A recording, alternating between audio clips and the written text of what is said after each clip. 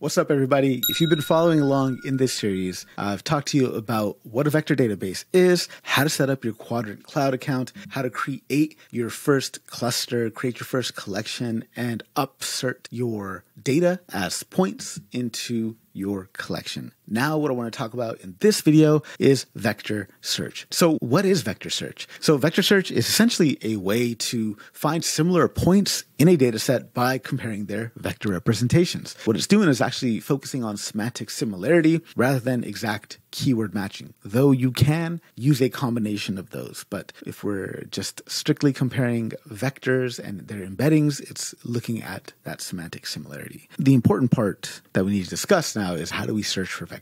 We search for vectors using similarity metrics, and a few key metrics that we're going to talk about: cosine similarity, dot product, Manhattan distance, Euclidean distance. Cosine similarity is useful when only the direction of the vectors matter, not necessarily their magnitude. And this is one of the most commonly used measures in text similarity for finding documents or clusters of documents. And this just measures the cosine angle between vectors. Dot product is going to consider both the direction and the magnitude of the vector. And this is useful for recommendation systems where a magnitude is going to signify a preference strength. But if you normalize the vectors down to unit vectors, then cosine similarity and dot product are actually almost the same thing. There's also Euclidean distance. So Euclidean distance is just going to measure the straight line distance between vectors. And this is great for image similarity, where differences in features are critical. There's also Manhattan distance. And what Manhattan distance does is that it's calculating the sum of the absolute difference between vectors. And this is used for binary or categorical features. So it's one thing to search for vectors, but it's another thing to navigate this high dimensional space. And so one way to do that is using HNSW, which is hierarchical, navigable, small worlds, and ANN, which is approximate nearest neighbors. These two are efficient ways to search through massive collections of vectors and traverse this really high dimensional vector space. So how does this work? So I've linked here to a great resource that I recommend checking out. Really goes in depth. That's where I borrowed some of the pictures from as well. So if you want to in-depth detail into what HNSW is and how it works, I'll give you a high-level overview of it. We're using the k nearest neighbors algorithm to place each vector in the graph as a node linked to the closest k neighbors. Nodes connected to their nearest neighbors forms path through the space. But then we have this layered graph structure. So nodes that have this really high concentration of connections,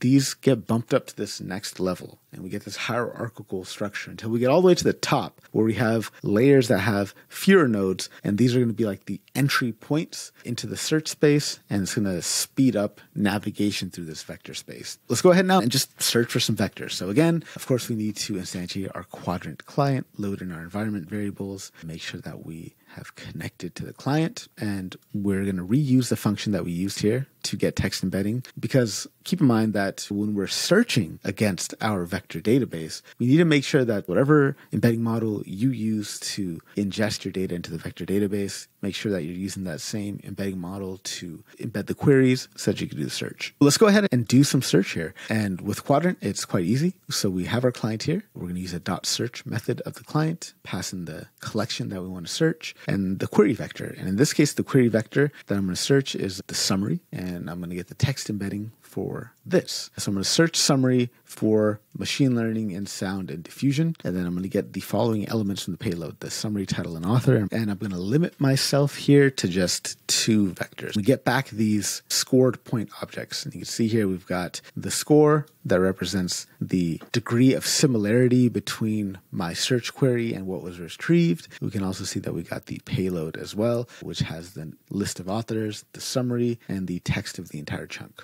So if you have a whole bunch of keys in your payload, but there's only a couple that you want to exclude, you can use this payload selector exclude method. You can see the same pattern here. Search the collection name, search the query vector, and we only want back everything except the chunk and text ID. And so you can see that the payload here is now excluding the chunk. You could also create more interesting filters, and this is useful for the situations where it's impossible to express all of the features of the object in the embedding. You'll see in the documentation there's a bunch of other clauses that you can use: must not, conditions like match except, nested key. And this is just going to allow you to form some really rich, complex queries to help search your vector database. Let's create a filter. The condition is on the authors, and I need to make sure that the authors has Dongyu as one of the authors, and I'm going to limit myself to 5 vectors to be returned. And you can see here that this is what we have. So important point to note here, vectors and embeddings are just really the entry point to having a more robust kind of search mechanism. Like text embeddings are useful. By all means, they're incredibly useful for semantic search, but they have their limitations. If I was to query my vector database with something like, give me a summary of the types of sales that happened in the last 30 days, a text embedding in itself isn't going to be helpful in that situation, because the embedding is not going to give me all the information that I want. Really what I want is to restrict the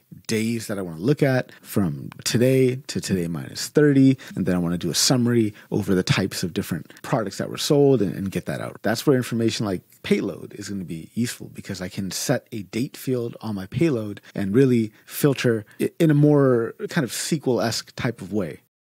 I'm going to create a wrapper around the search function. There's a few arguments that we see here. We're going to have a named vector to search, the input query, the limit to the number of returned vectors. Of course, I need to pass in the client and the collection as well. So we'll have our input vector get embedded. Then we'll do our search results. We'll pass the collection name, the query vector, the limit, the payload that we want to return, and then also whatever other keyword arguments you want to pass in to the search function here. And we're going to parse our results here. We'll hit search, and we can see here that we get a nice dictionary with everything that we asked for. So we've got the similarity score, summary, titles, source, and the authors as well. You can also set a threshold for the similarity as well, using the score threshold argument. So in this case, just give me back everything that has a similarity of at least 0.51. And you can see here that this helps further filter down our results. And that's it. That's basics of vector search. And what we've learned over the last few videos, we're going to build on, and we're going to start doing more and more interesting and complex things with Qdrant, with vector search. There's a few more basics that we need to cover, and we'll cover that over the next few videos. But once we've got all these basics done, we're going to really start doing some fun, interesting stuff with multimodal search, with cross-modal retrieval, and start learning how to build RAG systems without really needing to rely on frameworks like Llama Index or LangChain. As great as they are, it's good to know how to use this stuff without those layers of abstraction. Make sure you're subscribing to the channel. Make sure you got the bell notifications hit so that you can be notified when the next video comes out. I'll see you in the next one. Bye.